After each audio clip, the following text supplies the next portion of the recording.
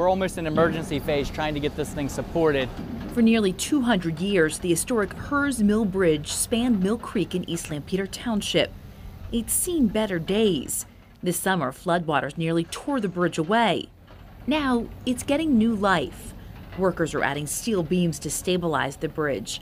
Then they'll remove the siding and roof before painstakingly taking apart the timber frame. Each of those burr arches is approximately 90 feet long, and they're the width of the post, so about 14 inches, and we're expecting them to weigh about 33,000 pounds. It's the unknown that's the biggest challenge. We can't call and ask the manufacturer how much these weighed. They've been dead for 100 years. We do everything to preserve. The bridge will eventually be put back together at Stone Gable Estates for visitors to enjoy.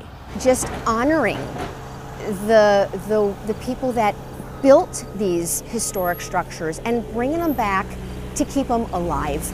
Ann Shannon, WGAL News 8.